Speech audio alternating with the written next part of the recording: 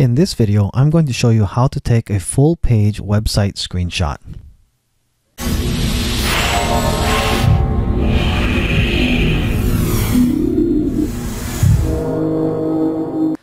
Let's say you have a website or a web page that you want to take a screenshot of that goes from the top, multiple scrolls down to the bottom. This can be difficult to do sometimes if you don't have the right tools. What I'm going to show you is the easiest way to do it using Google Chrome.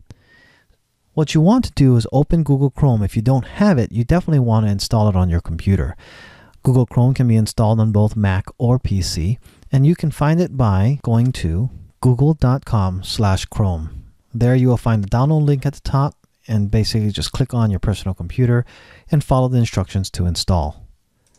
Once Google Chrome is installed, you can now install what's called extensions. These extensions are free, and you can simply find it by going to the right top corner of your Chrome browser, clicking on the three dots that we have on the top left for your menu, click on More Tools, and go to Extensions. An extension menu will appear, and simply scroll to the bottom and click Get More Extensions. Here you'll have a variety of free and some paid tools that you can just add to the browser. Some of them are quite amazing. In this case, what you're going to do is you're going to download Awesome Screenshot. By doing a search there, you'll come up with a menu. You can click on the one that says Awesome Screenshot that has the most reviews. That's going to be the one that you want to use. Click Add to Chrome, and you're going to click Add Extension. Watch what happens on the top here on the right. You notice that this little icon appears for the Awesome Screenshot extension. Now we can go to the page that we want to capture.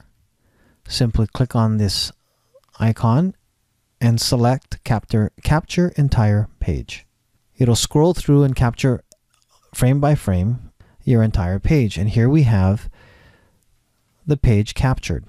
The cool thing about this tool here is you now have the ability to annotate using your pen. You can make circles around things. You can put text before you save it. You can also put a square around something or a circle. That way you can make little notes. The great thing is you can also put arrows, and you can also highlight areas here.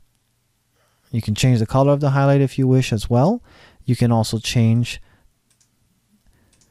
the thickness of your pen, and you can even crop certain areas of the picture that you want. So at this point, we can save everything that we have here by clicking Done. This is our entire image from top to bottom, and we can just hit here to hit Save, and it will then be saved to our desktop.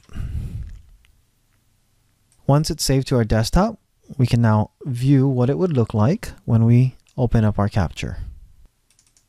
As you can see, you have the entire page here. And if you want to see certain segments, you can scroll in, and the image will be clear enough for you to read the content that's on the page here.